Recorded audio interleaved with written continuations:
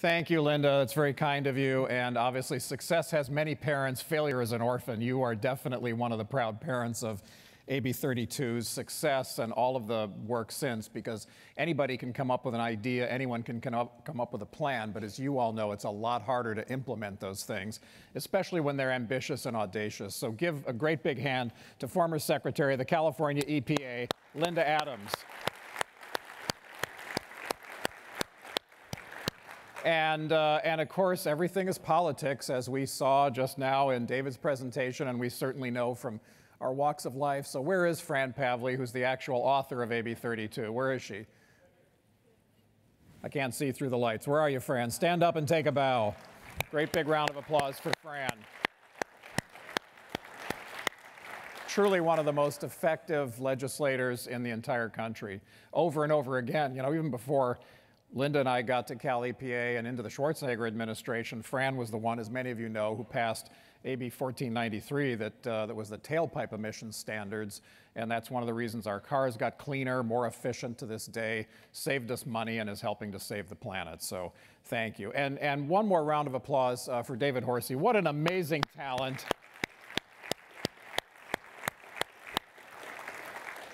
No way I can be that succinct, but I'll try to stay on time. This video you just saw asks a very simple question. What do you believe? Now, you've probably been answering that question in your mind as you sat there watching this. So let me add one more question for your mental consideration.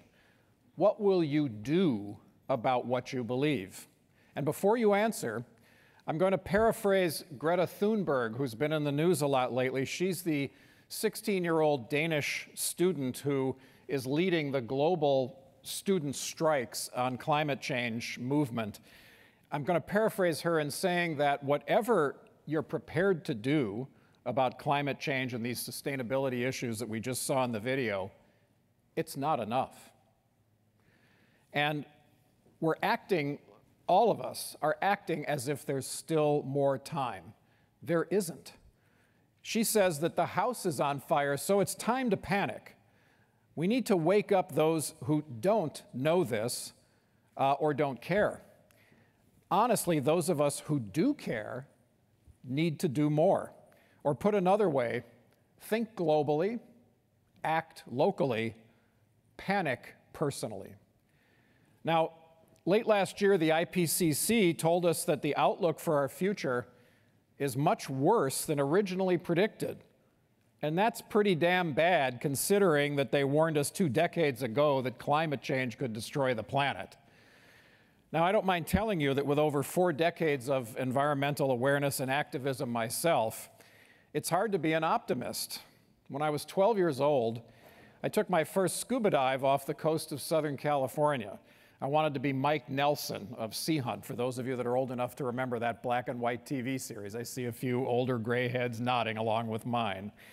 And when I dove beneath the waves off Palos Verdes, not far from here, I was truly awestruck by the majestic kelp beds, the abundant sea life, my first rubbery taste of abalone cooked by my mother, who was never a good cook, so I blamed her, but actually it's just rubbery. And then a decade later, I was horrified to return to that magical underwater California seascape and found that it was completely devoid of life. A moonscape of barren rock and silt, polluted urban runoff and sewage dumping had destroyed the entire ecosystem in just a few years. And that sure got my attention. Now, on the other hand, a few years later, I met a Hopi Indian elder named Vernon Messiasva, who many of you might know. He showed me a civilization, the Hopi people, that had continuously occupied the same land for over 10,000 years, living sustainably in one of the most unforgiving, stingy landscapes on Earth. Now, there's many reasons for the remarkable success of the Hopi over such a long period of time, but one stood out to me of what he said. He said that when the Hopi people sit down to eat, they say, "Kwak kwak itam nunusa," which means, "Thank you, we have eaten."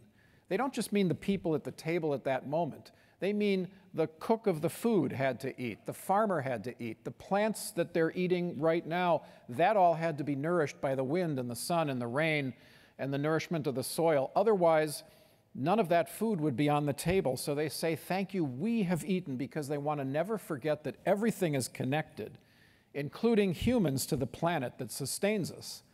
Now, if one society of humans can learn enough about these lessons about sustainability, why can't we all? Now, of course, there's far more examples of civilizations that did not learn the lesson in time. As I began my own career in environmental activism, I met Joanne Van Tilburg, the anthropologist who solved the mystery of what happened to the once robust civilization on Easter Island. In fact, you might have seen her just this past week on 60 Minutes. She uncovered evidence that the once robust population disappeared because they consumed or destroyed almost 100% of the natural resources of their once lush tropical paradise in a few generations of conspicuous consumption, leaving nothing behind but a barren island and the mute testament of gigantic stone effigies, the moai. It's that path, if it seems way too familiar, it's because the way we're treating our Earth island today. So, which direction are we really headed? Could we forge a sustainable path like the Hopi, or are we doomed to the self-destructive fate of Easter Islanders? And that brings me back to the questions. I know what you believe about climate change and our future, or you wouldn't be here. But what will you do based on what you know and what you believe? Gandhi said, "My life is my message." Let it be so with each of us. Of course, there's 100 little things that most of us are already doing, I'm sure, like recycling, using LED light bulbs, driving more efficient cars or electric vehicles, even buying credits to offset our travel to conferences like this. But I worry about the short-term decisions we make today that are locking in a long-term scary future for our kids. So I'm going to give you what I think are the 3 most important things that I think we must do or commit to today to keep things from being locked in to be far worse in the future. First, don't ever buy or lease another new gasoline or diesel-powered car.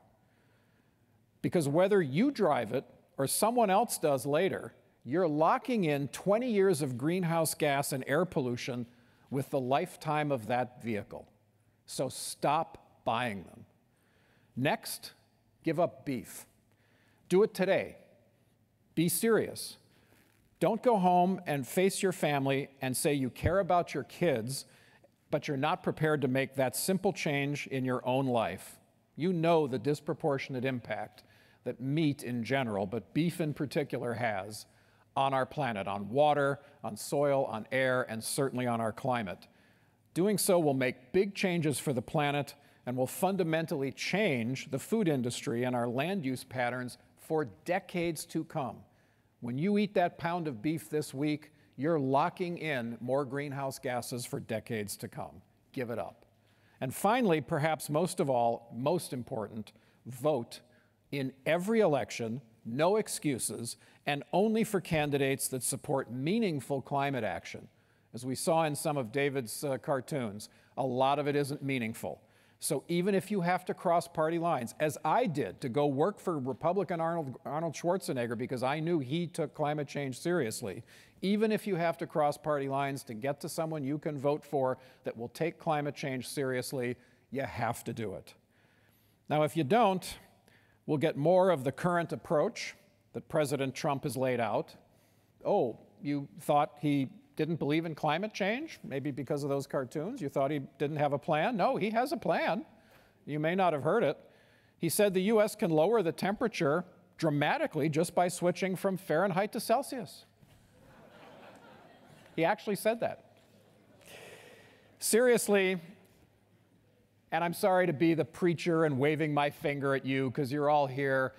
The fact that you are here again is a testament to your dedication. I'm just asking you to ramp it up and do it faster because it's time for big commitments and action from each one of us in our personal and professional lives. It's also too late to just do that. We need to get all of the climate firefighters engaged. We need to make everybody a climate firefighter, and then all of us go rescue those who are still asleep in the burning building. we've got to wake them up. We've got to get them to understand why they too should take at least those 3 simple steps that I mentioned. But let's start acting like the house is on fire, which also means I'm going to repeat something I've said to this conference the last time I spoke here and anywhere I give a talk, so this will sound familiar to some of you. Who among us will be the first to say that I can live with a little less, that my children will have a lot more? Who among us will be the first to say that my life will not only be measured by the number on the bottom of a balance sheet, but by the balance of clean air and clean water and healthy landscapes that I bequeath to my children? And who among us will be the first to heed that call to action that rang out across this land 6 decades ago when a sane, competent president of these United States challenged us to ask not what your country can do for you, ask what you can do for your country? The fact that you are here means you're already on that journey. Thank you. But the fact that there's so much more work to do means that if you make commitments for those 3 things I asked you to do and much more that I'm sure you're all smarter than I am and know what to do, if you make those commitments, then that's something that would answer President Kennedy's call to action more than enough. Thank you very much. Thanks for being here. Thanks for having me.